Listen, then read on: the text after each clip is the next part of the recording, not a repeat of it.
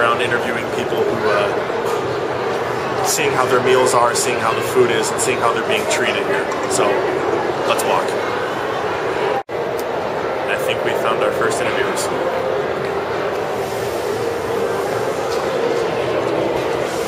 How are you enjoying your ice cream this afternoon? Delicious. Awesome. Delicious? Awesome. Would you change anything about it?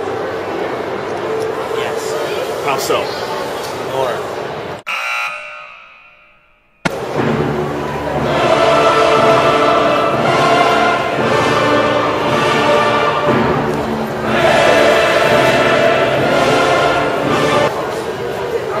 I'm Larry Walker, CNN Portland.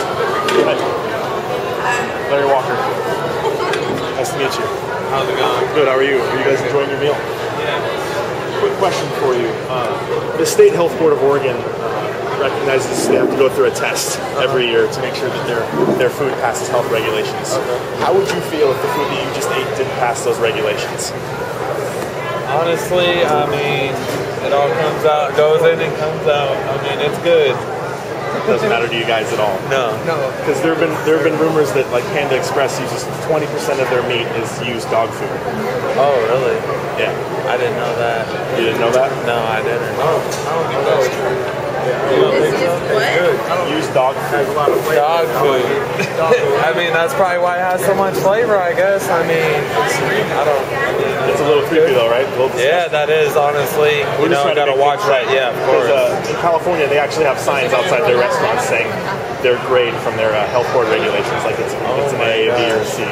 So we're asking people if that changes the whole thought a little bit, really. What about the Cajun grill? we haven't interviewed them yet, but we do know some things about Panda Express.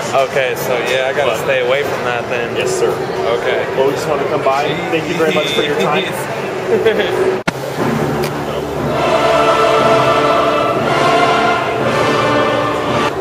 I'm Larry Walker, CNN Portland. I'm doing a survey of people eating in food courts across Oregon and food health regulations. Do you have time to share with us? Sure. Well, I know that Sbarro hasn't passed health regulations 3 times in the past 5 years. Did you know that? So I would think that you would think that it would be fair to the public to know what kind of food you're going into your mouth, correct? It changed the way what I bought if I knew.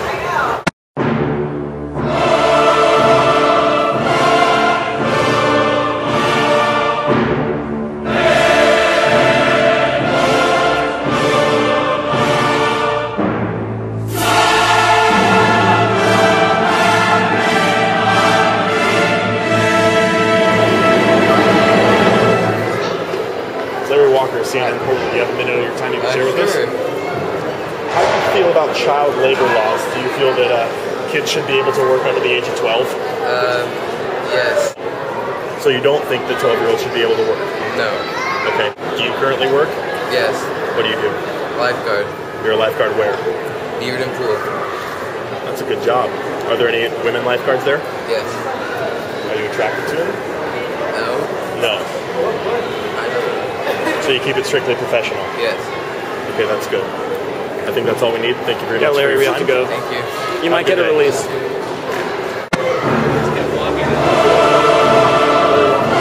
Do you know that kids in like Indonesia and Asia and China start working at the age of 6? Yeah, that's Walmart's fault. It's not just Walmart. That's other companies that you see like right in front of you. Oh, Did you know that? That sucks. We have overseas sweatshops that make clothes at cheaper prices that we don't have to pay kids like 16. Do you think that women should be allowed in the workplace? Yeah. No. Nah.